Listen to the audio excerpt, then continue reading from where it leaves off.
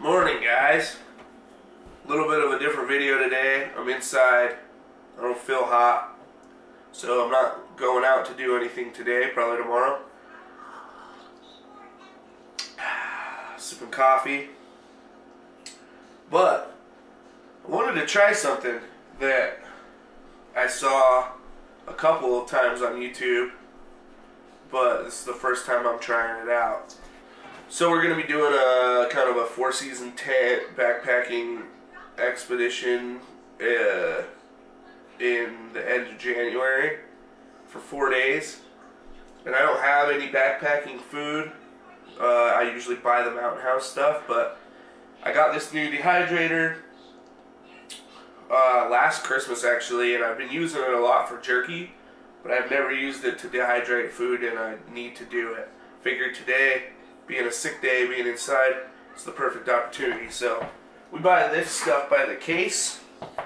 I think it ends up turning out to be like 80 or 90 cents a can when you buy it by the case. So a lot cheaper than a $5 Mountain House.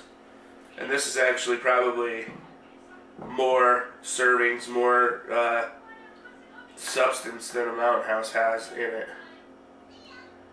Don't get me wrong, Mountain Houses are good, but if I can make my own dehydrated food, I'm way better off that way.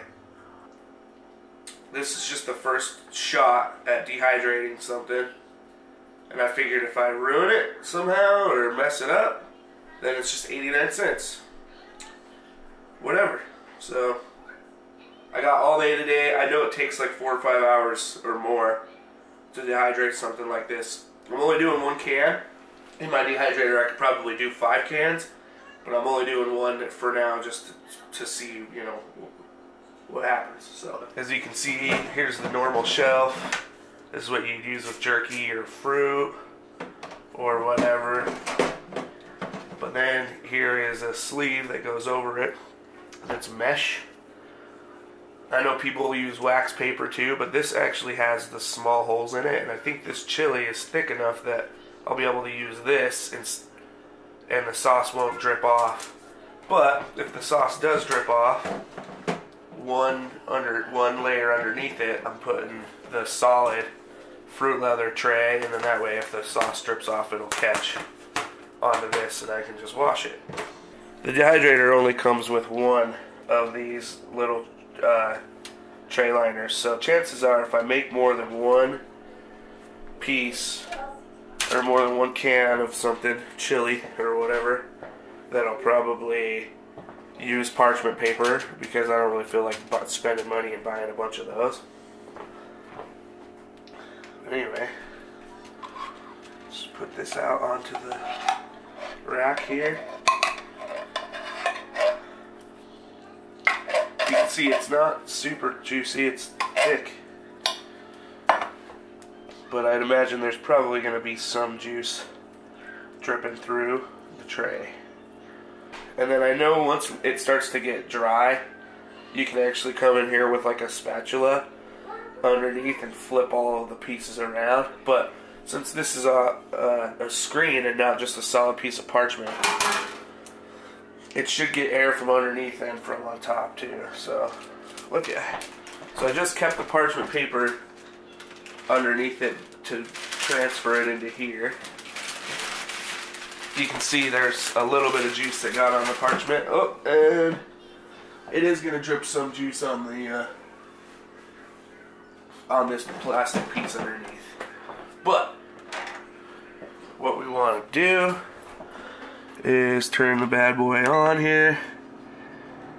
We want a temperature of 158 is fine. I might go down 1 to 149. Somebody said 150 if there's meat in the chili. And then close the door. As for the timer, I'm just going to leave it at 10 hours because I'm going to be checking it pretty much all day. So we'll go ahead and take a look at that here in the next few hours, and I'll bring you along with me.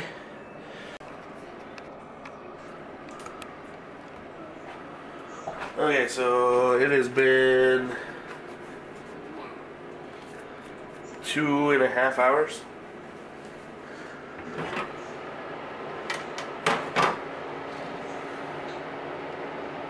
Definitely still a lot of moisture in there, but it's getting there. So I am a little concerned.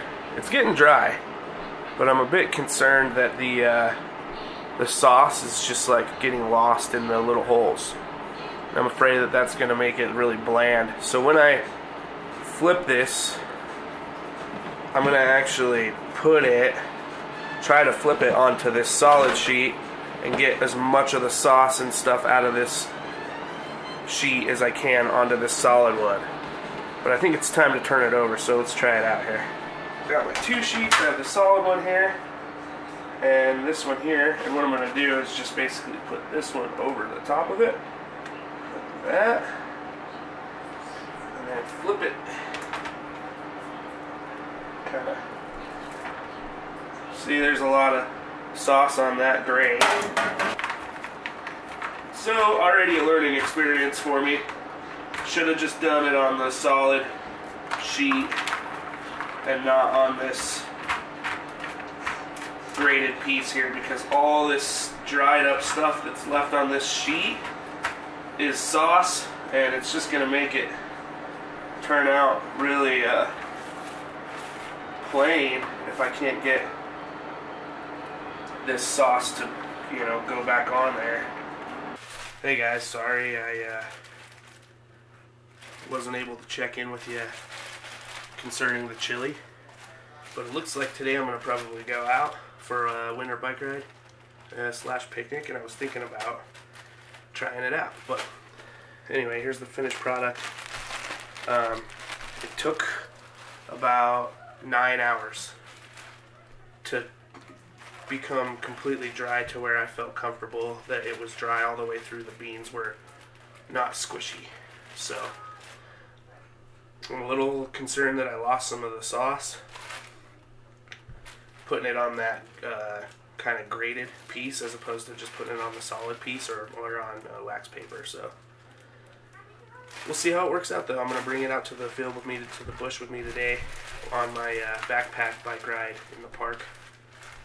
So this video will just be a little precursor, and next time, or here in a little bit, I'll see you out there.